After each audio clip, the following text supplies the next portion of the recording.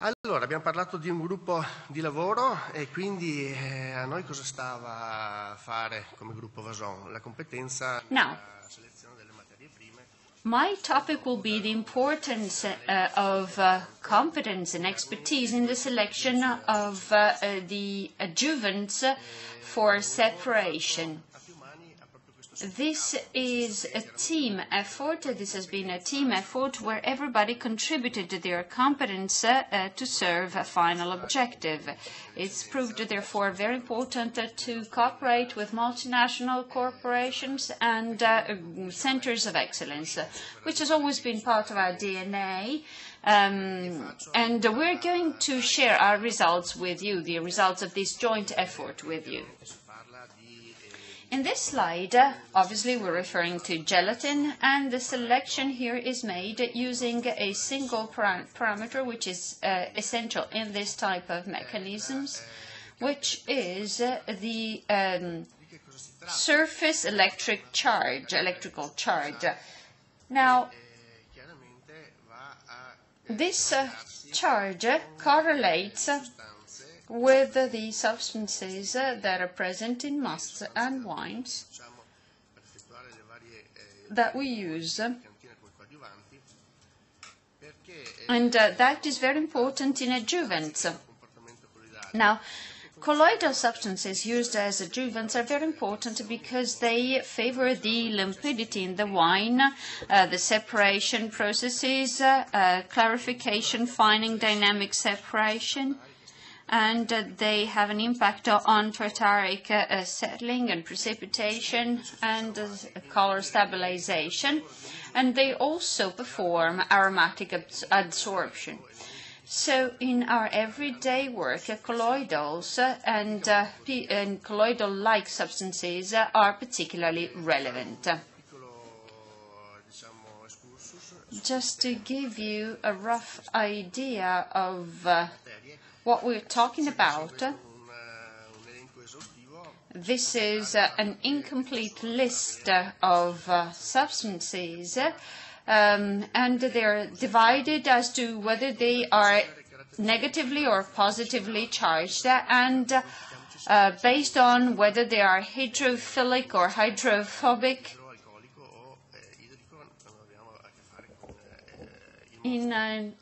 And so the way they respond to a hydroalcoholic environment, such as must and wine. But this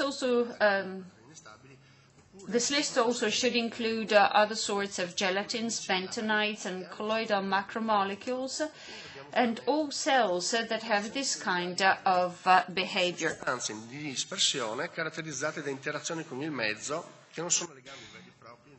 So basically, the colloidal state is where you have substances dispersed in a medium characterized by interactions with the medium itself, and these interactions are not bonds or chemical interactions, but these are dictated by surface behavior such as Brownian motion, van der Waals forces, and electrical charges, of which the Brownian motion is the most important.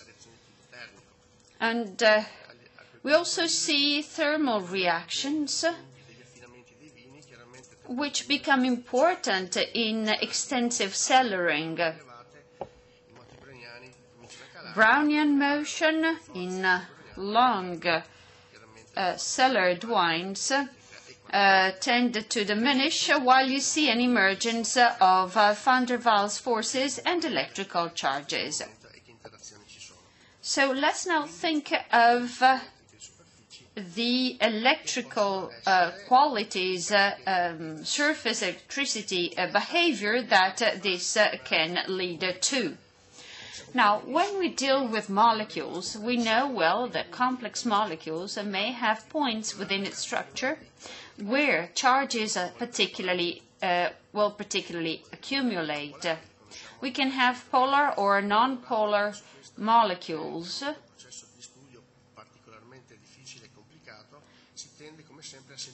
In a case like this, you tend to simplify things, and therefore what is believed to be the most predictive model is the double layer model, which is represented in the picture. Now, actually, it is thought that the particle is spherical, and that is done just to simplify the computation. And two surfaces are identified, one which is innermost, the so-called stationary layer, and the outer layer, which is the diffuse layer. Now, in the inner layer, there are univocal charges which are contrary to the charges present on the particle surface, on the molecule surface, while when you reach the diffuse layer or outer layer, you start seeing charges of both kinds, and that's where you start seeing the interactions. In the past 20 years, we've had this piece of equipment in our labs, a streaming potential machine combined with a titration device that studies the characteristics of adjuvants. It's a pleasure to mention Roberto Ferrarini's work. He was our research and development department for many years at Perfect Wine. And he was also the person who cooperated with Dr. Celotti, who's present here, and who was the coordinator of the Forum Scientific Committee. So since 1995, they've been able to study this subject in an in-depth fashion. Now, these studies have made it possible for us to, first of all, define that there are Muslim wines that are negatively charged, which was in itself a great achievement. Now, but if in a negative medium we add a positive charge, that will create some form of attraction. So we can imagine that there are charges of a contrary nature, of an opposite nature, which will cause the creation of flocculated materials that can be transferred through decanters and other separation mechanisms, causing a separation and a loss of durability. Now, what kind of information will that provide to us?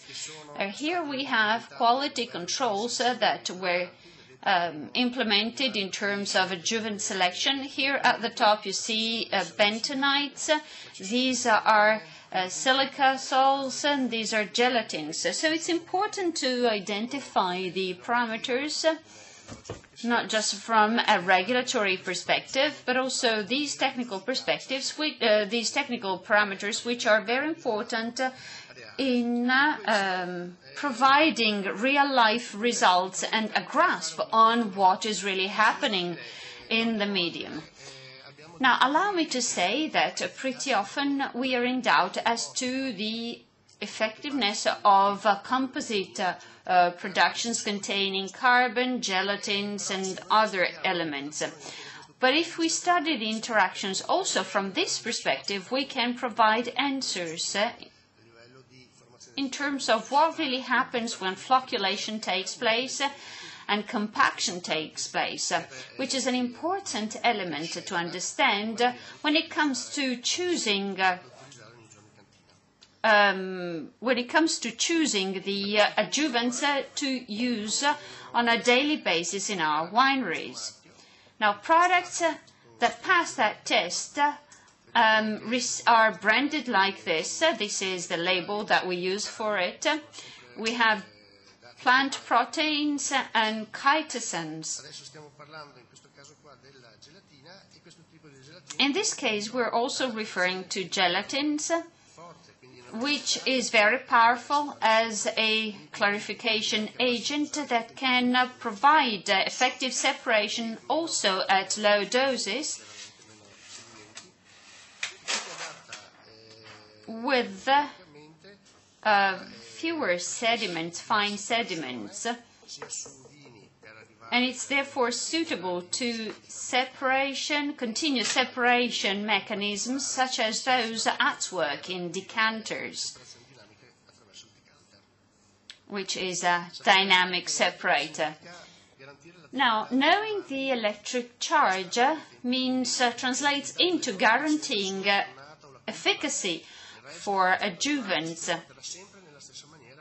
Once you know the vintage and the cultivar, the behavior of the adjuvant will be constant and predictable over time, and that is a guarantee of effectiveness.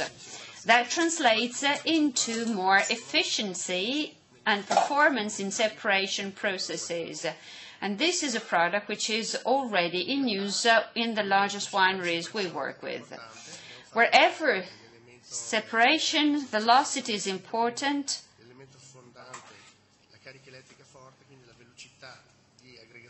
electric charges become important, and so wherever velocity is essential, is of the essence, it is important to define such electric charges very precisely. And this also makes it possible to maximize the performance of the latest applications, starting clarification on the must, skipping the pressing and clarification steps through a decanter, going from mechanical crushing to the buffer tank to the decanter, producing a mustard that is ready for fermentation, saving energy. And I think that wineries that are looking at changing their equipment should save money considering and evaluating these new materials, which are very effective and will probably bring them savings from many points of view. I'd like to thank you all for listening so attentively. I'd like to thank all the attendees, and particularly I would like to thank Roberto Ferrarini, who's guided us through all these experiments and has left us with an enormous legacy of literature and data, and all the help he's provided through the Perfect Wine project. Thank you.